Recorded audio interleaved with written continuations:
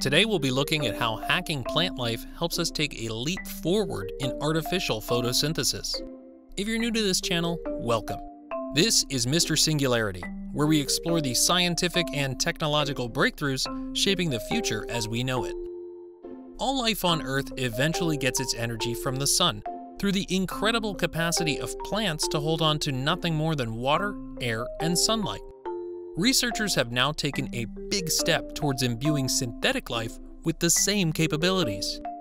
While most living things rely on grazing, scavenging, or hunting for food, plants are able to make their own food through photosynthesis. The carbon-based molecules formed by this process are the foundations on which all the diversity of nature is founded. If we could leverage and even possibly reinvent this mechanism, it could hold a huge promise for everything from the synthesization of useful molecules like drugs to the creation of biological systems that can absorb CO2 from the atmosphere due to climate change. Perhaps most excitingly, it might open the door to the development of genuinely self-sustaining artificial life forms. Photosynthesis requires a complex interplay of multiple enzyme pathways, so attempts to reproduce it by humans have produced mixed results. But German and French researchers have come up with a clever way of making synthetic versions of chloroplasts, specialized organelles where photosynthesis occurs. In order to make artificial organelles, the team used microfluidics to build cell-sized water droplets suspended in oil, which served as self-contained compartments where all the critical reactions could take place.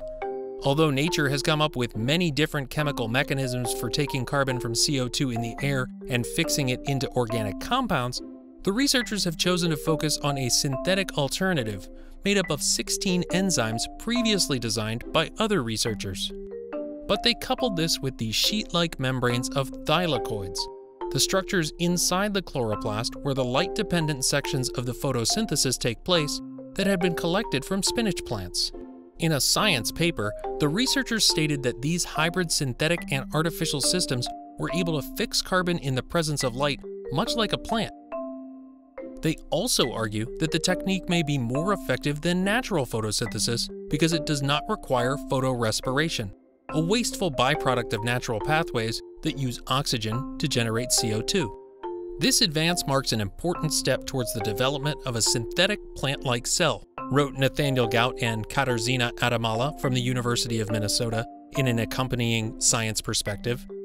The ability to harvest light energy and fix CO2 in multi-carbon compounds creates an essential foundation for technologies that will be used in many other areas, from small molecules or drug synthesis in artificial bioreactors to the development of an artificial biological carbon sequestration system.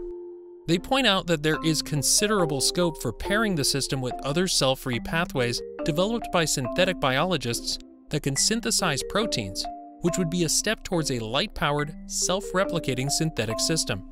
The authors note that the automated approach used to construct their synthetic chloroplast makes it possible to quickly reprogram and evaluate new pathways, both natural and synthetic.